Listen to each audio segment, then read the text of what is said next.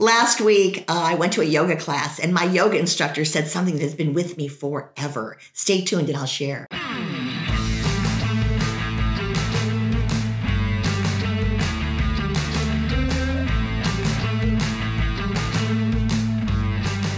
So last week, I went to a yoga class. Yeah, it was virtual, but I still enjoyed it. And I enjoyed it because the instructor had a theme. And I've heard this before, but this class in particular, really, her theme stuck with me. And she said, we're all in the same storm, but we're all in different boats.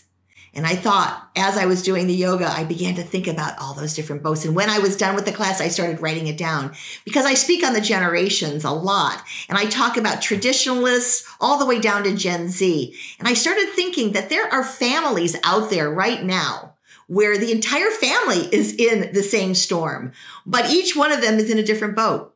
Think about how we are all relating to this pandemic in different ways. My good friend has her mother living with her. So my friend is a baby boomer. Her mom is a traditionalist, and she's got a millennial son living with her and a Gen Z daughter. The Gen Z daughter is an essential worker. She's working at the grocery store. She gets up early every single day because the store opens at 7. So she gets up around 6, sometimes 5:30, and she gets to the store. And sometimes she works a full shift. But my friend is worried because she's coming home after being there all day, seeing people all day, some who wear masks and some who don't. And she's so afraid that she's going to bring that virus home for herself and also for her mother that is living there. So I want you to begin to think about, sometimes we focus on ourselves and we focus on the worries that we have. And that focus and that worry brings stress to us.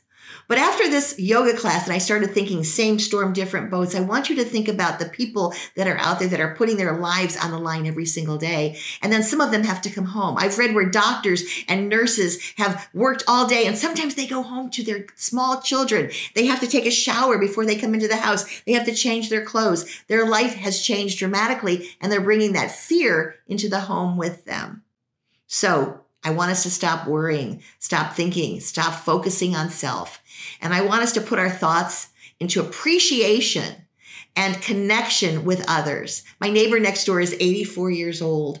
I now do her grocery shopping for her because I want to get there. I want to help her. I want to do something. We think about people that are out there that are different from us, and we think about how we can help them. We think about how each generation right now is going through their own worries, their own stress. High school kids aren't graduating. Some of them are worrying that they're not really learning enough to graduate. College kids are worrying about where their future is going. Gen Zs that have just started in the workplace, some of them are working from home and they've never made relationships with anybody at work. They're not connecting. They're not learning the culture. Gen X is worrying about their kids. Some of them are going off to school. They've got their plates full with their family and their work. Baby boomers are worrying about their health, as are traditionalists.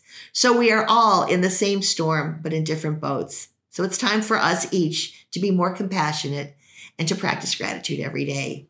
And please be kind to each other. Thanks, everybody. It's Karen McCullough.